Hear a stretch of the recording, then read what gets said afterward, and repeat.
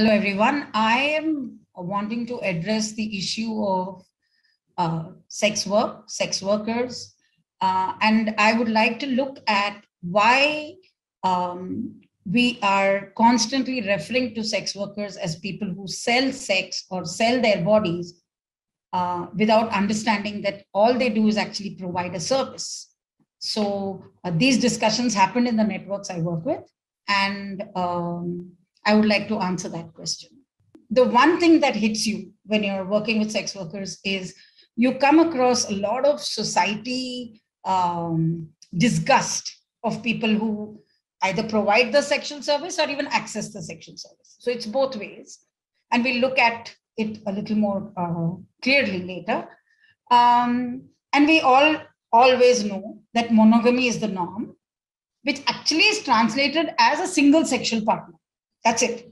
So therefore, even if it's serial monogamy, it's fine. So, if it's one single sexual partner on, at various parts of your life, that is also fine. The problem is polygamy and polyamory, which are actually translated as multiple sexual partners.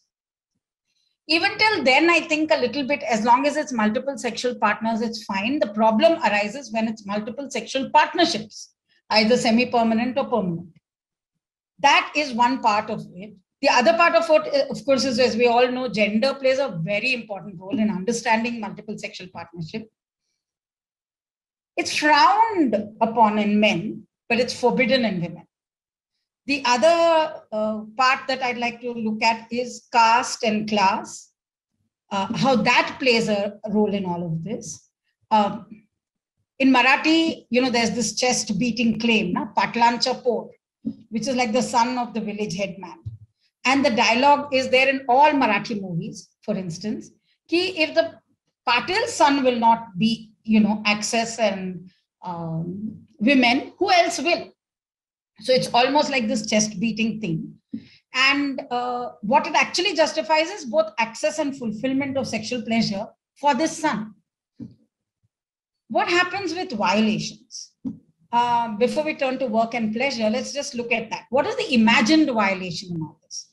The imagined violation, of course, in multiple sexual partnerships is, and I'm talking about partnerships, is the issue of loyalty, that you're not being loyal enough, that you're not being pure. Sex has got this sacred space, and you're not being pure to that sacred space of sex. And of course, morality, the good and bad, the woman with loose morals. These are the imagined violations that one comes across. And so the answer to why the disgust is because society cannot deal with with people who are, I would say, with the deliciousness of doing the forbidden. Society just can't deal with it. So poor sex workers, what do they get dumped with? There are people who are challenging the sacred space of sex. There are people who cannot control and they give in to these many desires. There are people who are selfish because they don't care for a loved one. And these are the people who are creating this environment such that people who are accessing these services are able to easily access this forbidden space. And therefore, in this frame, they are the most disgusting. And they've had to deal with that for years and years. And of course, let us not even go to patriarchy, which has decided that either these women are heartless or they're golden-hearted, one of the two. And so we have to look at terminology. What is the terminology? Terminology that these women have been plagued with, or sex workers have been plagued with, is the understanding that they sell sex, they sell their bodies, they sell the loyalty, they sell the purity, they sell the morals. It is only when we started working with sex workers in WAM, the National Veshya Anyay Mukti Parishad, National Network of Sex Workers, or the sex workers and allies in the South Asia region, all the discussions yielded that we do not have this language to describe selling sex. We have selling bodies. They have vikri. But sex vikri, we actually don't even have language like that, and it doesn't make sense. So therefore, sex work was easy to take over because sex work is an English word and it is a non-stigmatized English word. Whereas prostitute has been so deeply stigmatizing. Like Veshya is a Sanskrit word and therefore easy to take, to accept, but Randi, Vebichari, Papi Aurat, was all putting women in a very negative space.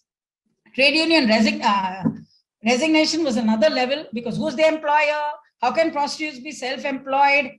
The law doesn't recognize sex worker. So this was the mess. At this point in time, the networks that we work with, the sex work collectives that we work with, all of us sat down and decided that actually what sex workers do is provide a sexual service. And this sexual service means that the sex workers provide the service and the clients come for pleasure.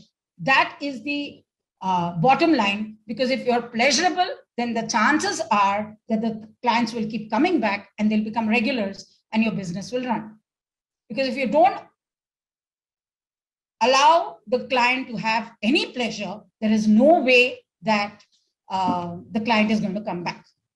And this is dhanda. This is a business. And this business has to run on regulars, and like all businesses. So the discussion then that came about was that this is work. It is decent work, because as the ILO decent work explains to us what decent work should constitute, sex work answers all those answers, those standards. And it is meant to give pleasure to the client. Thank you.